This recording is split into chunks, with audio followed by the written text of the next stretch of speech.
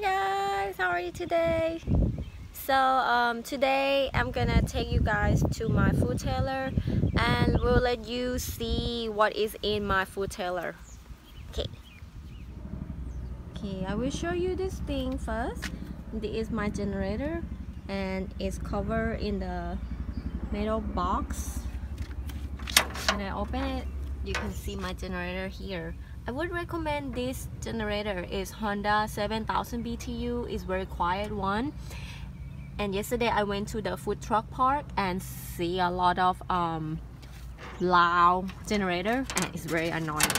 So if you can get this 7000 BTU Honda, it will be nice. It's pricey, but it's gonna worth it in the future. So here is my propane tank. It has no propane at all right now. I'm in the process of getting started, so in the future I have to go to the gas station, I guess, to get the propane. Here is my pulling section. So if you are the food trailer, you need to have a truck to put the trailer, and here is you need the balls. I have dry balls, you know, these two I don't use it right now. I use the main one, and I have the electronic brake. That means when you pull the trailer will not hit your truck, and it's very safe to have because my trailer is 4,500 pounds. It's very heavy, so it's need to have that thing. So as you can see, here is the sailing window. And the good thing is, like, I have a little bit of shade for my customer right here. They can stand here and order the food. And right here is it has a screen, so I can leave this open without having a box or anything in my food trailer. Here is the stand that they can just I can put some sugar or fish sauce or something that they can season on that food right here. We see inside. So now here is my kitchen in the food trailer. So as you can see that I just showed you from the outside, here is the sailing window, and it has the glass window on it, and here's the screen.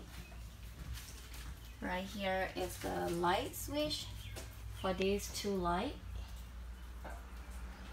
Okay. So here is the main cord for the generator that's gonna connect everything with the generator, and here is the main switch, and everything else is connected to everything in the truck. So when I'm operating, I have to turn everything on right here. I'll keep it closed for now. And the food health department required to have the hand sink with the soap outlet right here with the hot water. Make sure that you have a hot water that works. Okay, here is the cooking sink. You can wash your vegetables or meat. This has the sink that connect with the wastewater under the truck. Make sure you have, of course, warm water and cold water working. I also have the storage right here. There's a lot of space.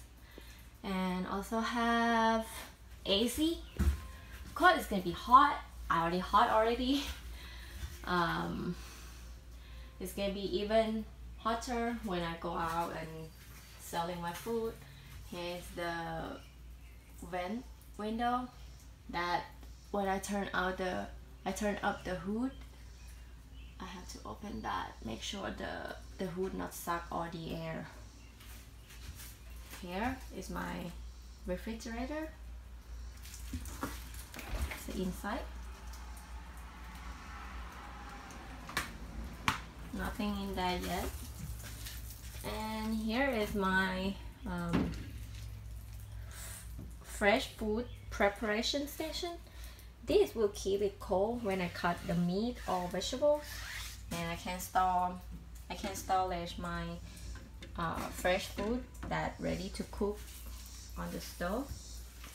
So I have two stoves right here, but one of them I'm gonna make it a wok.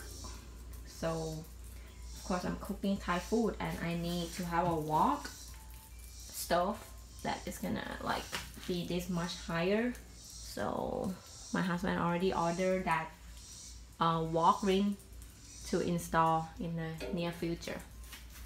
Let's close this first. And I have a deep fryer.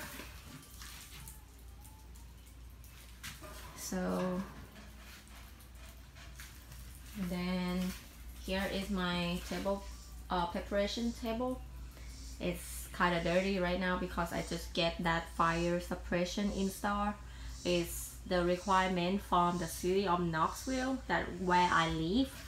And here is the 3 head sprinkles that will spread out the foam, you know, because I will use this stove and they have to use chemical to stop the fire because the water cannot stop the grease, the fire from the grease.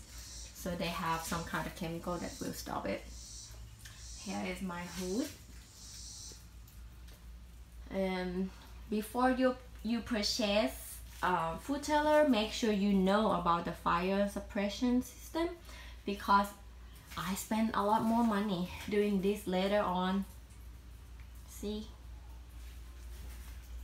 And here is it's some more space to store something. And I have 2 tanks of the fire extinguisher. That's right. Okay. Here is for grease, and that one for the water. I mean, for the fire that water can stop it. It's not like strong, you know. That one is like weaker than this one. And here under the sink I have the water tank, the good water tank right here. So the water will go to the pipe right here, and here is the switch that I can turn on. Here is my water heater. Make sure you have hot water, of course. And I already put up the water system so that I'm not forget how to use this thing, because without the, like, before you turn the heat on, make sure you fill up the water, otherwise it's gonna mess up the system and it's gonna break your heater.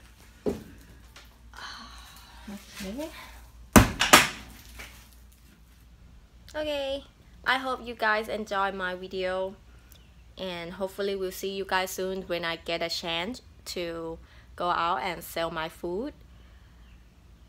Is the next obstacle of mine is gonna be to find a place to sell my food, and that's kind of hard because I just get started and most of the places already get booked. But yeah, we'll see what's gonna happen. Thank you for watching, and comment down below if you have any questions or any suggestions. See you guys soon. Bye.